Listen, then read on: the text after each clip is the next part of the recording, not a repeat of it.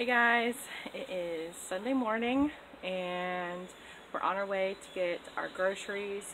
We have 2 stops today.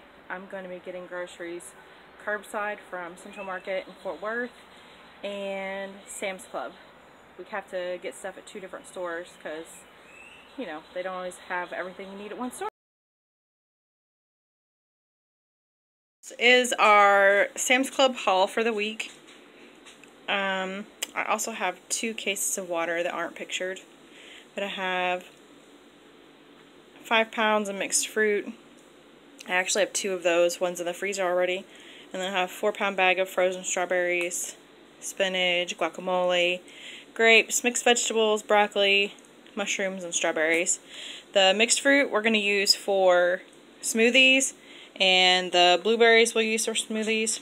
These, I freeze these and put them in hubby's lunch, so that's what I'll be doing with those. And then these are going to go in his lunch as well, with the strawberries. And then the mushrooms will be for his breakfast, do like scrambles and different things like that. And then the spinach will be for smoothies. Then the mixed veggies and the broccoli will be for dinners. We'll probably have this for dinners, and then this will be part of his lunch. I'm making a different style lunch for him this week. It'll be like a Mediterranean style pasta with some dried tomatoes and pasta and some of this broccoli. So that is our Sam's haul for the week. Not a very big one this week, but didn't really need a whole lot.